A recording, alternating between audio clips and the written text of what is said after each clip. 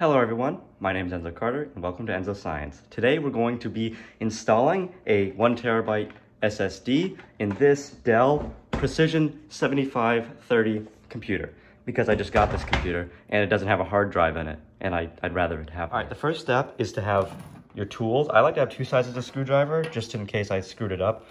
The drive, of course, you need that.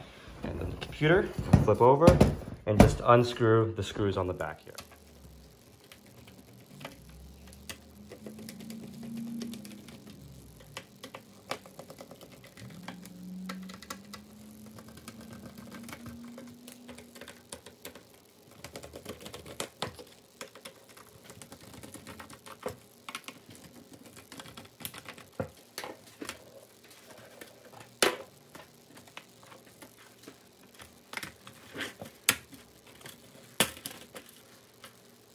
All right, now the next step is to remove the battery, because every time you're working with a computer, you remove the battery first because you don't want to get shocked. So this tab right here is how you remove the battery.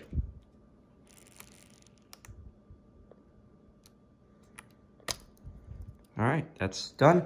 And then there's two screws attaching the battery, which I'm going to remove now. It's important whenever you're working with like a computer to have an area to put screws because these tiny screws will get lost. I like to have like a contrasting material, so the black screws on the white napkin. Yeah, so now we're going to remove the battery. Now that the battery's removed, we can pick a spot to put our solid state drive here. Now these two and this are the three places where I'm thinking of putting my solid state drive. I don't think it really matters where it gets put as long as you remember the number, as each of these will have a number. This one's already loosened, as I think that screw's stripped out. But this is M.2, number 4. Now, the M.2 is important. That's the size of the solid state drive. And you can see this one is M.2. I'm gonna go open up this package and then we'll get it installed. All right, we have this open here. We're going to take the SSD and install it into that slot there. Now, note where the screw hole is on this and where the secondary screw is here. This is not the screw for the cover. This is the screw specifically for the solid state drive. So we're going to insert it in here. You can see how it'll fit right in there. And then I'm also going to loosen this screw out first.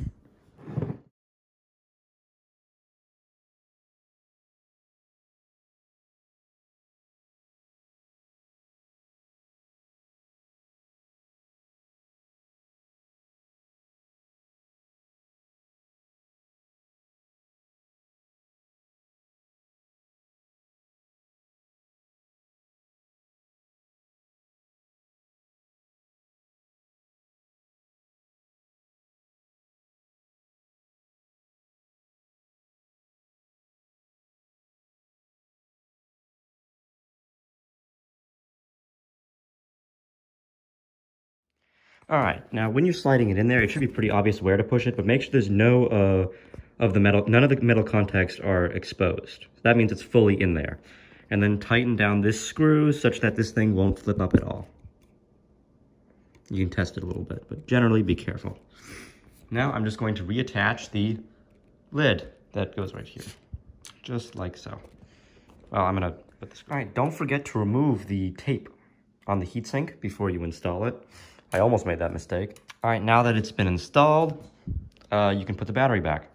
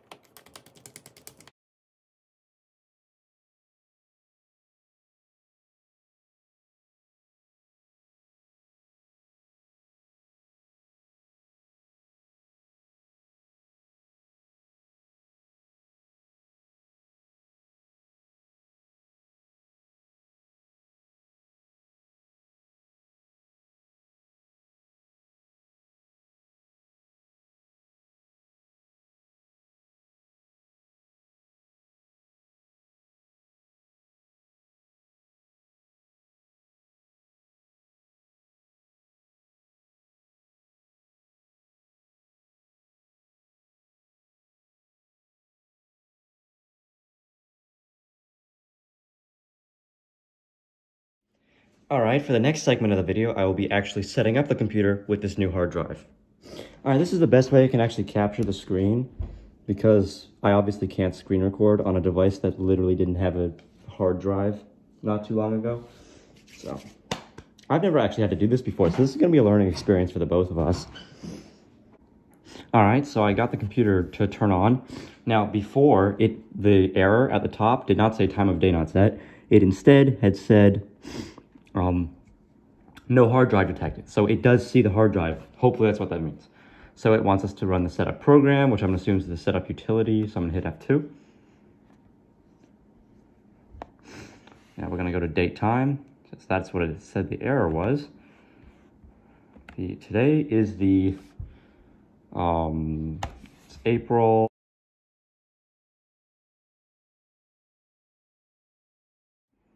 All right, I have the USB stick with the Windows 10 creation media, and I'm just going to plug it in here. All right, that seems to work, and then I'm just going to retry reboot.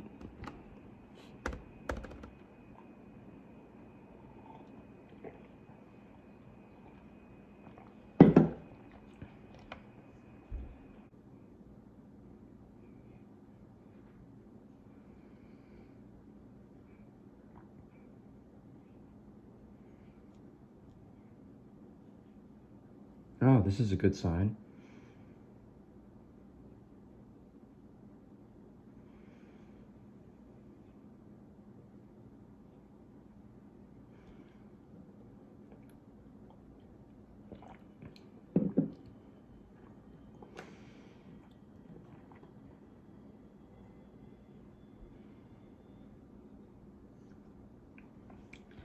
Okay, that's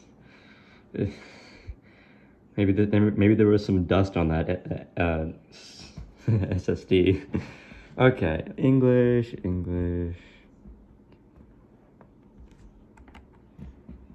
Windows install.